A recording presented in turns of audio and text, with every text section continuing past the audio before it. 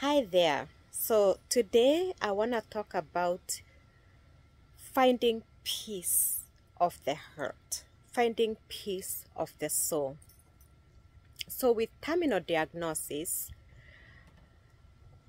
people tend to start focusing inward. People start thinking about their spirit. They start thinking about the death. And even if they may not be talking to you about it, it doesn't mean they are not thinking about it. As a matter of fact, when somebody has a terminal diagnosis, they actually know way more than anybody else what is going on with themselves. So just the fact that they are not talking to you about it doesn't mean they are not thinking about it. Another thing with terminal diagnosis is it's terminal. Now, nobody knows when a person will die other than God. And nobody can determine that other than the one who gives life. However, death is part of our life. The Bible says death is our worst enemy. It's our greatest enemy. But no one can escape it. We have it to deal with. The good news is that for those who believe in Jesus, there is no death. The Bible says they sleep in Him. So it's transformation from life to a better life. Because we all know what the Bible says about the other side with Jesus. And I'm not going to address that today. But I am a person of faith. So, when people are approaching death, whether it's a year, whether it's 3 years, whether it's a week, whether it's days. I say this because as a chaplain, I have encountered people in all ranges, from expecting death in a week to expecting death in 6 months, and then some people stay for years while they are dealing with terminal diagnosis. So, what happens is that people tend to focus inward. When this time comes in people's lives, people tend to focus inward. They are aware of what they are feeling, they are aware of their thoughts, their spirit, and even if they are not talking to you about it, they are thinking about it. Oftentimes, people will call their clergy to talk with them, or a chaplain. I talk with many people, or I have talked with many people when they are dealing with terminal diagnosis. And people want to find peace in their hearts. So here is some of the things that are going on in people's lives. Number one, they are wondering what is going to happen to me when I die. And that's a big one, whether they are talking to you about it or not. So, as family members, these are things you'll talk to clergy, to strangers, and they may not even talk to you as a family. And it all depends on how you are receiving their situation. Whether it's mothers and fathers, siblings, people hide their pain from their loved ones to protect them. I have seen this all the time, where a parent will not tell the children how they are feeling because they are trying to protect them. And it's this false protection on both sides. The kids don't want to talk about it because they are trying to protect the parent or the sibling who is dealing with these situations. And there's nothing as beautiful as bringing the walls down and seeing each other face to face and dealing with these situations together. It doesn't always happen, and believe me, it is difficult. It is very, very difficult. Anyhow, people are seeking to find peace in their heart. What is going to happen to me when I die? That's one of the questions that I have got asked by thousands of people. What is going to happen to me? And as people get closer to death, the reality of it actually makes them even more afraid. Even people who have very strong faith. I have worked and talked with believers who love Jesus and are born again. They are confident in the work of Jesus, but they are worried whether they did enough, whether they will actually go to heaven. Believe it or not, believers who love Jesus, and they worry about if they will actually go to heaven. I have worked with many believers who, towards the end, are doubting themselves, and they are wondering if this is going to be a reality for them. So that's number one that you need to keep in mind. They are wondering what's going to happen when they die. Number two, they are also wondering about their loved ones. What's going to happen to my loved ones after I die? Is my husband, is my wife, are my children going to be okay? If it's, some young adults that die of cancer or stuff like that, they are wondering, are my parents going to be okay in their old age? So family members care about each other, and they do worry about what's going to happen to their loved ones. These are the two. Actually, it's all what matter the most. All the other things are so insignificant and immaterial. People worry about their mortality because even with death, yet we shall live. The question is where? And then the worry of their loved ones. Now, I have been in a near-death experience when I had my daughter. And I can tell you, when this beautiful girl was born, I had extreme preeclampsia, and I was in the dying process. And I praise God for another opportunity. Since then, my life has never been the same. All of a sudden, I realized what's the most important thing in life. And that's God and people. When I say people, I mean any person that God brings into my life is significant to God, and they are significant to me. So, as I lay there begging for a second chance, because I had young children in very vulnerable situations, it's all I was thinking about is my relationship with God, the things He has placed in my heart, my children. I was thinking about people. I was not thinking about things, things that don't matter, things that people have said. I wasn't thinking about those things. I lay there holding my children in my heart and begging God.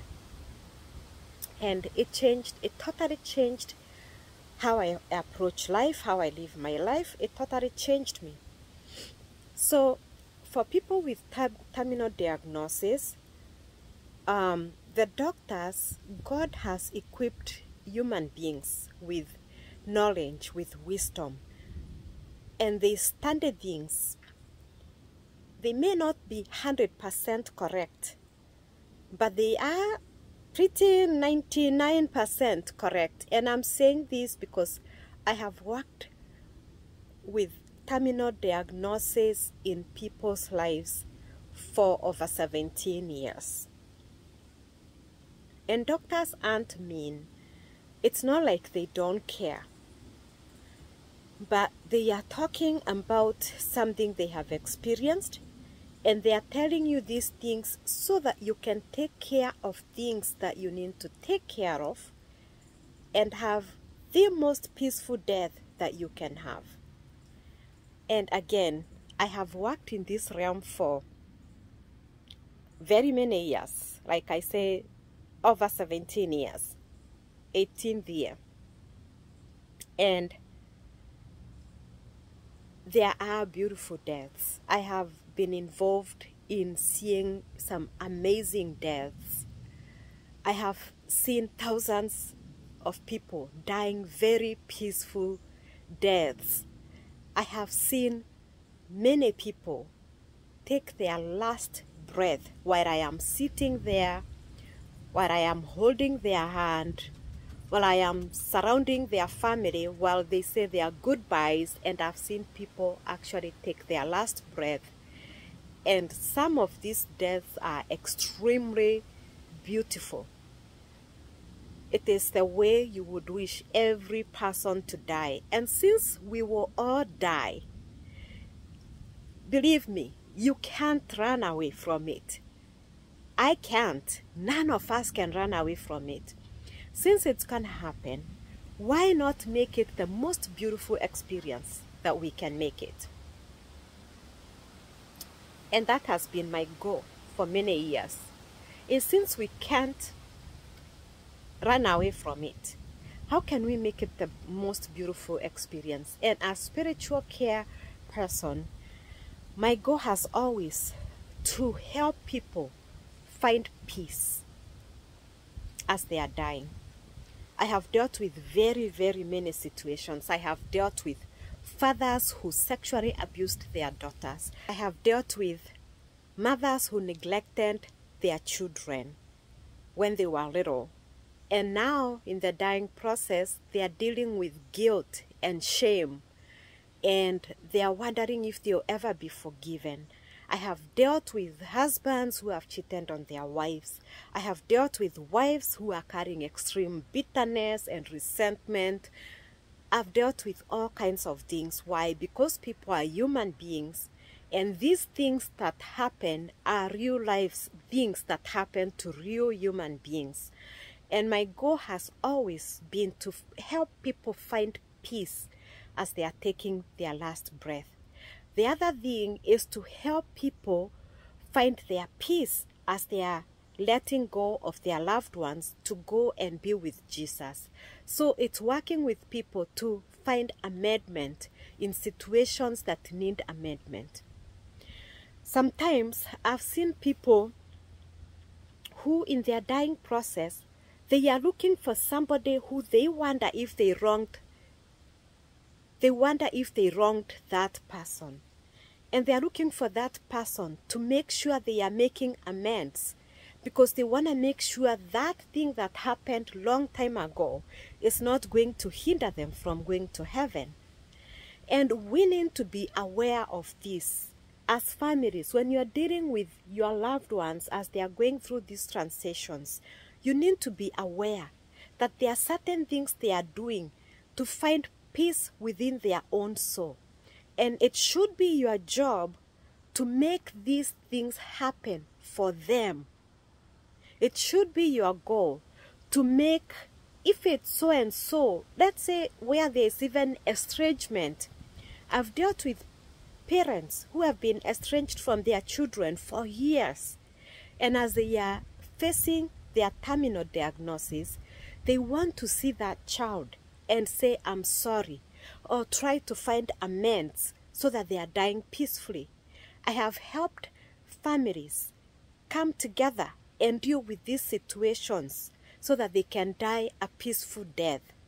So, as people are facing their terminal diagnosis, it's important to let them lead their care.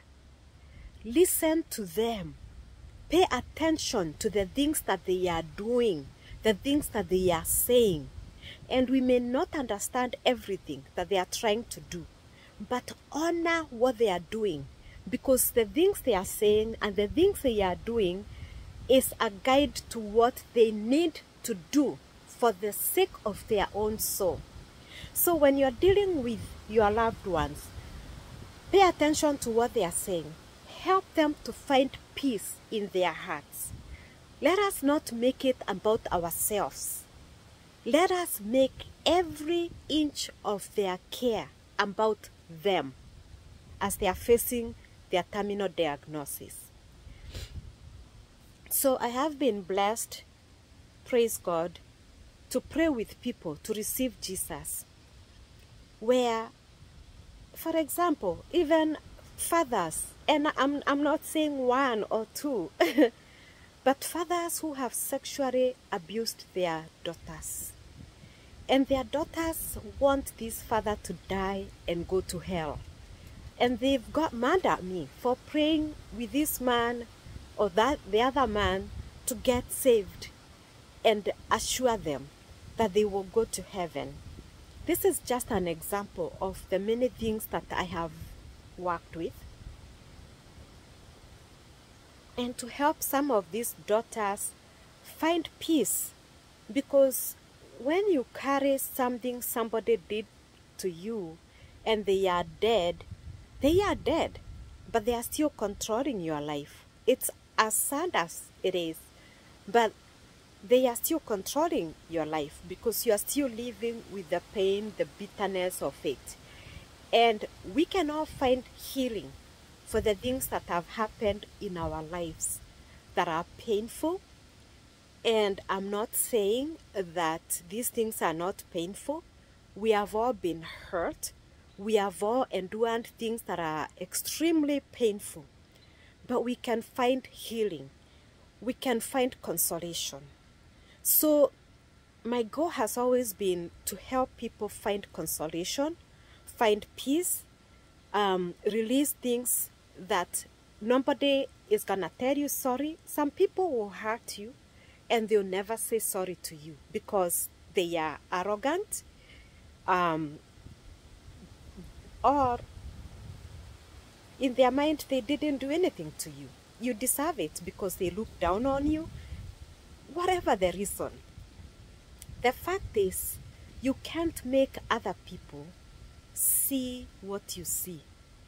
If somebody doesn't say sorry to you, are you going to be their slave for the rest of their life? And I mean mental slave, emotional slave. Or are you going to release yourself, to release them and be who God has called you to be? So those whose parents or whoever it is died and they never apologized to you, you can still find healing. I have had to find healing in my life for situations that have happened in my life where no sorry came to me. And I don't expect sorry. I have learned never to expect sorry in life. Because if you expect sorry, you could be a slave mentally and emotionally for the rest of your life. I have learned to never expect sorry. And I have had tough situations myself. So I'm sharing this to say, don't die bitter. Do not die bitter. And don't let your loved one die bitter or with fear and regret. Do everything you can to help your loved one die a peaceful death, and do everything you can to find peace for yourself. May God bless you.